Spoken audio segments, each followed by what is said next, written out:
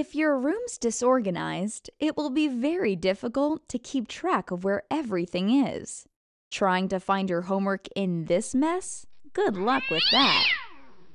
It would be a lot easier if everything in the room was sorted out into some kind of order based on characteristics. You can organize pretty much anything. Comic books can be organized by publishing date. Cups can be sorted by size, and t-shirts by color.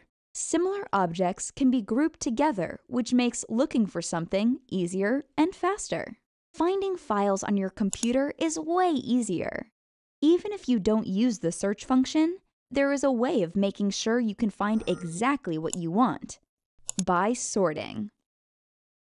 Documents can be organized by criteria, such as the alphabet or by the date when they were created. There are many other options as well. When looking for a specific place in a list, rather than a file name, sorting can help big time. In some cases, looking for minimum or maximum values is of utmost importance. If you thought your room would take a lot of time to get in order, what about libraries? They have to deal with a massive amount of objects. That's why their organization is computer-based as well. Every object gets a specific number, a serial code, that will tell what it is and where it can be found. But when you sort data, there are even more options. You can make and compare measurements of distance, for example, so a robot understands which path to take to reach a goal the quickest.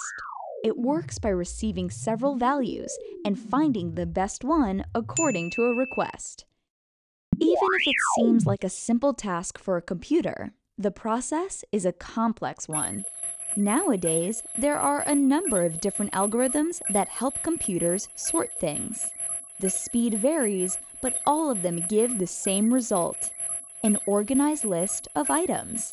Sorting gives computers and robots a more efficient way to work with large amounts of data. It creates a logical order for processing information the easiest and most meaningful way.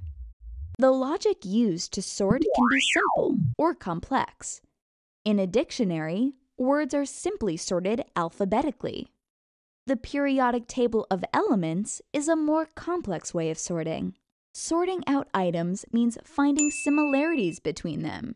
You can easily see what is bigger or smaller.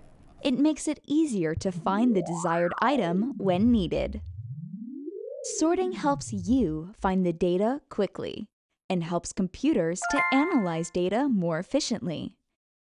As for tidying the room, well, who knows where to start?